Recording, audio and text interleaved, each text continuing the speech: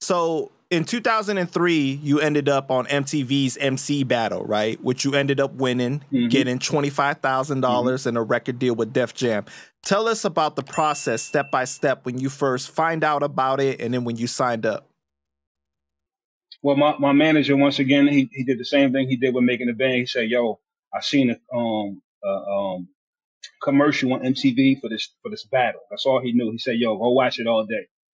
Because at that time, if you remember, you had to literally watch TV all day to see the same commercial. Like, there was no you just knew when stuff was happening. You had to just wait. So I remember watching MTV all day. I seen the commercial. Yo, if you think you dope, come to Times Square. So we went out there. We stood in line for 24 hours. During that process, my manager, shout out to him, man. He was such a dope guy, man. He's not my manager anymore, but he's like family. But he was so dope as being a part of my development as an MC, because he would do things like this. So he took the time while we were standing in that line. He was literally walking up to other MCs. I was just standing there with my headphones on, whatever it was I was doing. He was just like, I'll be back, go take a walk. I wouldn't know what he's doing. I would watch, make sure he all right, cool. Because he's a white guy, by the way. So the only white cat in this line with all these black dudes. So every time I, just left my head a little and just make sure he all right. So I would see him talking to people. And then he eventually walked over to me and was like, yo, you ready to battle? And I'm thinking he talking about where we going. I'm like, hell yeah. Can't wait to get inside. He like, nah, see them dudes up there, they ready for you. Man, I don't know this. He done paid these dudes or whatever he done did. So I got like 3-4 dudes that want to battle me. Mind you, this is a long line with people around the world. So this gets us ahead in the line. So my manager was actually a genius. So people that's there, we're bored. We're freezing. This is the middle of winter. People want to see something. They're like, yo, go ahead. They see it. They see my manager motioning me to come up. And people are literally telling me to go ahead and get in front of them. Like, man, go ahead. I want to see this. So I literally battled one guy. What they don't know is I'm dead broke. And all I got is raps. They don't know this. They don't know my mom died, my grandmom died, my brother died. They don't know that my ammo is nothing but rhymes. I got 1 million raps. For every one rap you got, I got 10. They didn't know this. So I'm running through these guys. Next thing you know, we're at the front of the line. So 24 hours go by of like damn near standing in this line. We stand in line for literally almost 24 hours. We're standing there waiting. So the door is finally open. Now we excited. Bet. Next thing you know, people in line start beefing with the cops. Now the cops are coming around this early morning. The cops are telling everybody, make an orderly line. You guys are, interrupting the traffic and blah, blah, blah. The rappers in line start beefing with the cops. Cops start beefing with the rappers. Cops start pepper spraying the rappers. The line breaks up. MTV comes out. They tells everybody, go home. So we wasted that whole time, all of them battles for nothing. They sent us home and told us to come back, I think, in a week. So we had to redo that process a week later. That's terrible, man. You must have been pissed. Hot. I was hot. Like, I was hot, man. I was on fire. Like, you just don't understand. I was hot. So, but what I did, I said, all right, I still got all of these rhymes. I wrote a few more rhymes. So now when we go back, the process is a little quicker. And when we get inside, they have us, first of all, we were at this place called the Roxy. And for those that are hip hop fans, the Roxy is where the legendary hip hop movie Beat Street took place. That's where they battled at. So they had us in there doing our impromptu battle, but it was against DJs and whatever personalities they had around. So I believe I had to rap for I think his name was DJ Chubby Chub, if I'm not mistaken. And he was like, listen, battle me. This is how we meet. And I'm like, battle you? You're a DJ. He was like, yeah, if you can make me feel like insulted, I'll let you go forward to the next round. And I'm like, insulted? I'm looking at him like, all right, he's a little chubby. Yeah, I got some jokes. So I start going crazy. Next thing you know, he was like, oh yeah, you fired. They let me through. So that was it. It was something so simple as just moving past that guy. Next thing you know, we got MTV tryouts at MTV. So I think I battled maybe a total of 5 to 7 times throughout the whole process. So then you wait, this is prior to you going against Locksmith, right? These are actual rounds, or this is tryout? This is actual rounds. Yeah, this is actual. So from those, that was the end of the tryouts with the DJ. I made it. So now we're in the building. So now they start doing the MC versus MC. They was just randomly matching us up. So me and Locksmith was the very last one. But yeah, I had to go against quite a few MCs. It was a few that wasn't on camera, and then it was a few that was on camera. But I won everyone. I don't want to be cocky and say easily, but I won it easily because I had so many rhymes. Like, I think a lot of these guys, it was a mismatch. I don't think nobody knew how hungry I was. Like, I literally probably went to this battle with maybe 100 raps, no exaggeration, or more. So, but the problem was I exhausted every one of these rhymes at that battle. When I say exhausted, every single bar, freestyle, every trick that I had, I used it. So by the time I got to Locksmith in the last round, I was done. When I tell you I had no bars battling Locksmith, when I tell you that I was freestyling, I have nothing prepared. That was all God. I give that to God, bro, and the fans, because I thought honestly he won. In my head, I said, yeah, he had a cleaner performance. I stumbled a little bit. He won. But what I didn't understand is during that process, MTV had started building a backstory for every artist in the battle. So on top of every battler being there, they would show footage of the artist in their hometown.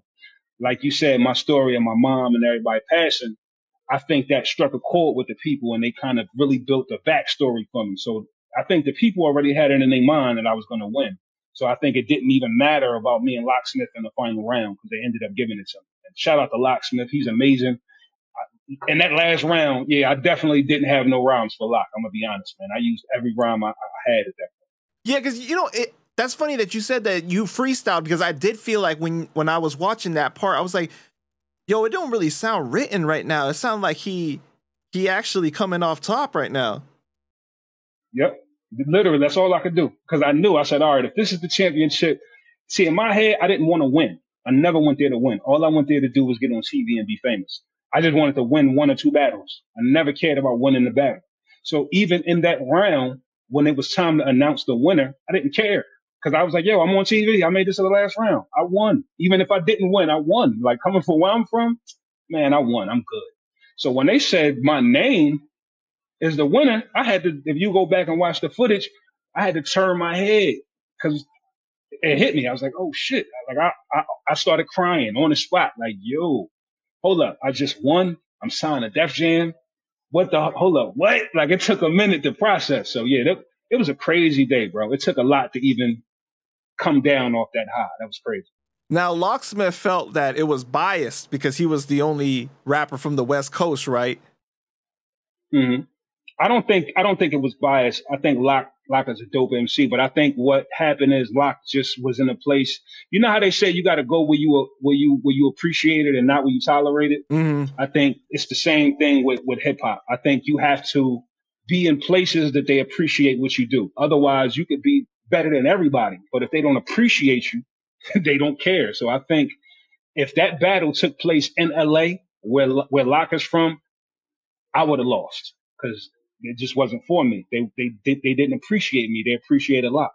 But I think being as though we were in New York, I look and smell like New York. I got a backwards hat. I got on Timberlands. I look and smell like New York.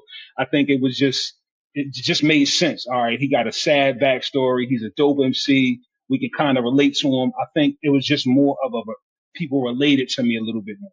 But I think performance-wise, I would even give it to Locksmith in that battle. Because the people voted, right? It wasn't MTV that decided. Yeah. It was the people that voted. The people voted. That's what let me know that I did something special, because the people voted. Got you.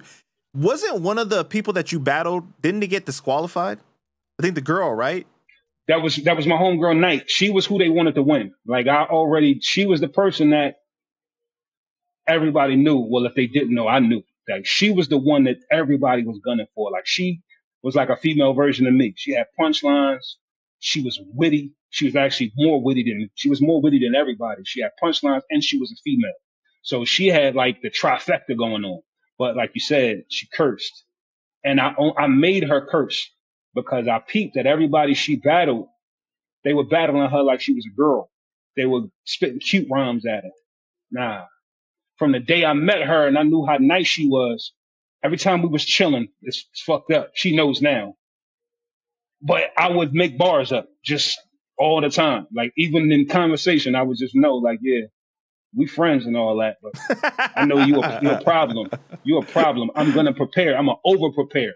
So I prepared so much for her that if you go type in Rain Man versus Night MTV, I went crazy. And that, like, she went crazy, but I went super crazy because I just had lines on lines. And I remember when I said some of the lines, I could see the insult on her face. She never had that in none of the battles. Nobody that she battled made her care. She kind of had the juggernaut vibe. Like, I don't care about none of these guys. But every bar I said, I can see she getting pissed off. Now she getting aggravated. Now she can't stand still. Now she's moving. So now when she rap, she curse. I kind of felt it. I say, yeah, this is mine. I knew it.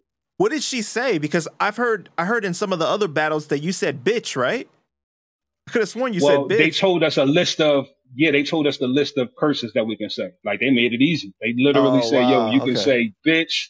Like they gave us a chance to ask. All right, so what can we not say? Can we say this? They made it clear. Don't say nigga. Don't say, don't say nothing super crazy.